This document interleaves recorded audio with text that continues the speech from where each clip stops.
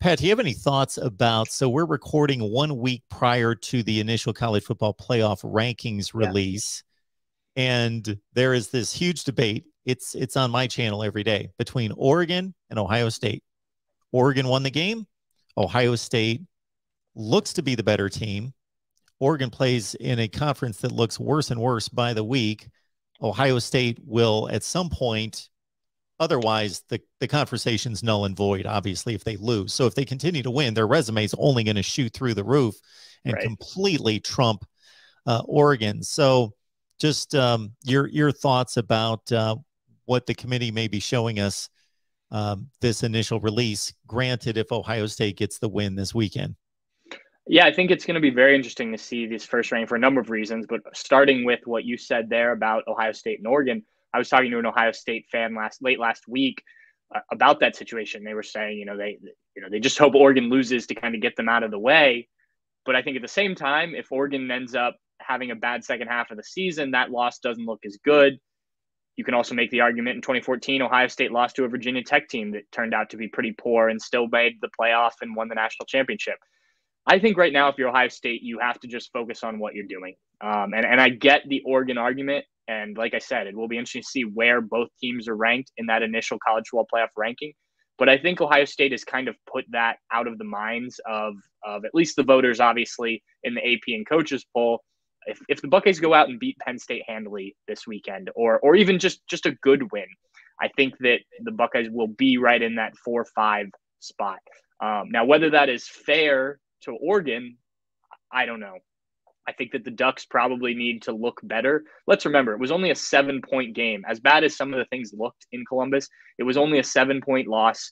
And so, I think that will be taken into account. And I'll be interested to see how the committee members that speak afterwards to us kind of evaluate and justify if they do have the Buckeyes higher. They always seem to have some response ready. But I think there's some other interesting things too, just while we're on the topic of the college football playoff. Where is Cincinnati ranked? I think that will be interesting. They've been number 2 in the AP and coaches poll, and that's obviously an in-state team with the Buckeyes. Ryan Day was asked about Cincinnati. Luke Fickell, former Ohio State head coach, who knows a lot of people here. There's a lot of people on his staff that are former Buckeyes. So I think it'll be very interesting to see, because we've not seen the Group of 5 team make it. Is that a team that could potentially be a roadblock for Ohio State? If they win out, and obviously they struggled a little bit this past weekend, but it'll be interesting to see that. It'll be interesting to see where Oklahoma ranks, because the Sooners obviously are undefeated, but these last few weeks have certainly raised some questions, almost, falling behind to Kansas. I guess they didn't almost lose. They pulled away in the second half. So I think it's going to be one of the more interesting first rankings we've seen. And it's always interesting to see where the committee has things, and it's always different than what the AP and coaches poll say. And that all kind of starts to work itself out. But I do think it'll be interesting. I think that it'll tell us a lot about what the committee thinks about Ohio State and coming back and what they've looked like recently. Where does Oregon and the Pac-12 stand in things? The Big 12 and Oklahoma, and if Oklahoma's winning is good enough, and same thing with Cincinnati. So I'll be really intrigued next Tuesday. I think, it's probably as intrigued as I've been going into a rankings other than the final one since this all started back in 2014.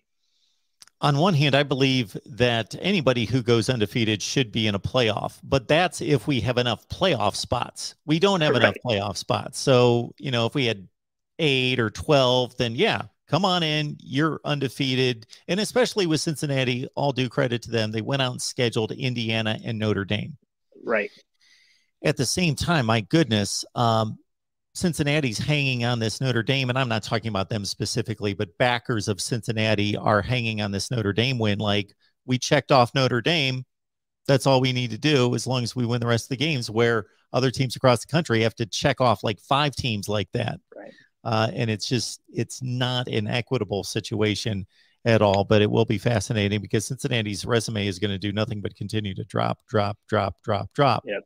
And the mentality of a lot of people is kind of like, once you mark your spot, like if you're Cincinnati and you're number 3, well, then you stay there regardless of what happens. I don't look at it that way. Right. I think the resume needs to be reevaluated every week. Well, and that's what the College Football Playoff Committee is supposed to do. And that's what they tell us that they do, is every week is a clean slate, and they reevaluate these teams from scratch. So if you're doing that and you certainly have to take into account that they did go and beat an Indiana team. They did beat Notre Dame. But those teams' strengths will also be evaluated each week. And so the Indiana game obviously doesn't carry as much weight now that the Hoosiers have lost, 5 games now. And, obviously there you have a head-to-head comparison between Ohio State and Indiana also playing each other. So, that's why I think this ranking will be interesting. But then it's interesting every week, and obviously they make a show of it and whatnot. But this one will be interesting. I think if there are some losses, how teams move around. But ultimately the one that matters and the one that I think people should get worked up about potentially is that last one when it decides who makes the college football playoff. Absolutely. And I've said many times, and you're certainly aware of this, of course, that what's fascinating is that Ohio State, other than 2019 and 2020, as they filled that 3 line in 2020, but the first 5 years of this, they were the team of controversy every year. Yeah. They were on the 4-5 line every year. Interesting. Yep. All right, Pat, we appreciate you stopping by again. Catch Pat's work at Bucknuts 247 Sports. Appreciate it. Enjoy the game. Absolutely. Thank you.